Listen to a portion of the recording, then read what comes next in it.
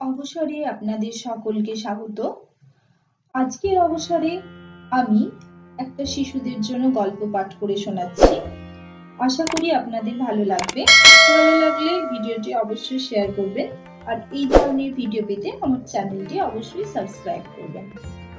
যদি কোনো ত্রুটি থাকে তাহলে নিজ গুণে ক্ষমা করে দেবেন। আজ আমি যে গল্পটি পাঠ করে শোনাবো সেটি হচ্ছে অহংকারী কুঁয়োর ব্যাঙ। এটি বিবেকানন্দের মুখে বলা ছোট গল্পের মধ্যে একটি। এটি সম্পাদনায় রয়েছেন সঞ্জীব চট্টোপাধ্যায়। শুরু করছি। অনেক অনেক দিন আগের কথা। সমুদ্রের ধারে জঙ্গলের পাশে একটা কুয়ো ছিল। সেই কুয়োর মধ্যে একটা ব্যাঙ বাস করত। সেই কুয়োটির মধ্যে যে সমস্ত পোকামাকড় লাফিয়ে পড়তো, ব্যাঙ তাদের খেয়ে ফেলত। এভাবে ব্যাঙটা বেশ মোটা সোটা নাদুস নুদুস হয়ে উঠেছিল। সে কুয়োর মধ্যে বেশ খুশি খুশি বাস করত আর নিজেকে নিয়ে খুব গর্ব করত। সে বলতো, কি মজা, আমি এই কুয়োর রাজা। কিছুদিন পরে ওই কুয়োর ভেতরে এলো একটা সমুদ্রের ব্যাঙ। সমুদ্রের ব্যাঙ তাকে দেখতে ঠিক কুয়োর ব্যাঙের মতোই, কিন্তু অতখানি মোটাসোটা নাদুস নুদুস নয়। কুয়োর ব্যাঙ তাকে গম্ভীরভাবে জিজ্ঞেস করলো, মহাশয়ের আগমন কোথা থেকে? সেই ব্যাঙটি উত্তর দিল, সমুদ্র থেকে। সমুদ্রের নাম শুনে কুয়োর ব্যাঙ ভুরু কুঁচকে বলল, সমুদ্র? সে আবার কত দূর? তারপর একটু থেমে নিয়ে বলল, আচ্ছা, সেটা কি আমার এই কুয়োর মতো, নাকি তার চাইতেও বড়? কুয়োর ব্যাঙের এই সব বোকা বোকা প্রশ্ন শুনে সাগরের ব্যাঙে তো ভীষণ হাসি পেল। গম্ভীর হয়ে ভাবতে লাগলো যে কি উত্তর দেবে। বিদেশি ব্যাঙকে চুপ থাকতে দেখে কুয়োর ব্যাঙটি বলল, কি হে, লজ্জা পাচ্ছ? লজ্জা পাওয়ার কিছু নেই, বলেই ফেলো না সত্যি কথাটা। তোমার সমুদ্র কি আমার এই কুয়োর মতো এই এত বড়?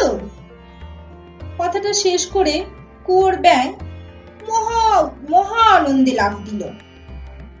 এবার সাগরের ব্যাঙ বলল, শুনুন দাদা, আপনি কুয়োর ভেতর সামান্য এক লাফ দিয়ে ভাবছেন যে সমুদ্র এত বড়? আপনি জানেনও না সমুদ্র কত বড়। কুয়োর ব্যাঙ মনে মনে ভাবলো, শরীরটা তার ভীষণ মোটা হয়ে গেছে, আগের মতো জোরে জোরে আর লাফাতে পারে না, তাই বুঝি লাফানোটা একটু কম হয়ে গেল। তবু সে হার মানবে না, আরো মরিয়া হয়ে আরো জোরে একটা লাফ দিল। তারপর বলল, কি মশাই, তোমার সমুদ্র কি এই এত বড়? এই কথা শুনে সাগরের ব্যাঙ ভীষণ বিরক্ত হলো। তাই ঝাঁঝালো গলায় বলল, দেখুন মশাই, চিরটা কাল আপনি এই কুয়োর ব্যাঙ হয়েই জীবন কাটালেন। এর বাইরেও যে একটা বিরাট জগৎ আছে সে সম্বন্ধে কিছুই জানেন না, সাগর কখনো দেখেননি, তাই সাগর যে কত বড় তা আপনি বলে বোঝাতে পারবেন না। মিছিমিছি ছোট্ট কুয়োর ভেতর লাফালাফি ঝাপাঝাপি করবেন না তো। এই কথা শুনে তার দিকে কটমট করে তাকালো কুয়োর ব্যাঙ। তারপর জোর ধমকে সুরে বলল, লাফঝাপ করছি আমি, আর তুমি আমার উপর হম্বিতম্বি করছো? সাগরের ব্যাঙ এবার শান্তভাবে বলল, মশাই, আপনি অযথা আর আমার উপর রাগ করছেন। সত্যি সাগর যে কি বিশাল, তার যে কত জল, কি বিচিত্র রূপ, তা আপনার ধারণায় আসবে না, কারণ আপনি সাগর কোনোদিন দেখেননি। আর সাগরের জলে সাঁতার দেওয়ার যে কি আনন্দ, তা তো বাদই দিলাম। কুয়োর ব্যাঙ রাগে গড়গড় করে গলা ফোলালো, আরো চিৎকার করে বলল, মিথ্যুক কোথাকার, সেই কুয়ো থেকে বড় বললেই আমি মেনে নেব? হতেই পারে না।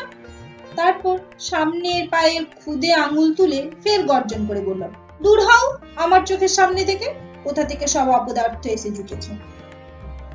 কেমন লাগলো বন্ধুরা গল্পটি? কমেন্ট করে নিশ্চয়ই জানাবেন। আমরা এই গল্পটি থেকে যেটা শিখতে পারছি সেটা হচ্ছে, আমাদের নিজেদের মনোভাব যদি সংকীর্ণ হয় তাহলে আমরা নিজেদেরই ক্ষতি করব, কিন্তু আমাদের মনের উদারতাই আমাদের চিত্ত শুদ্ধি করবে। আমরা যা জানি বা যতটুকু জানি তার বাইরেও যে অনেক কিছু জানার আছে, দেখার আছে, বোঝার আছে, সেটা আমাদের বুঝতে হবে। আশা করি আপনাদের ভালো লেগেছে। ভালো লাগলে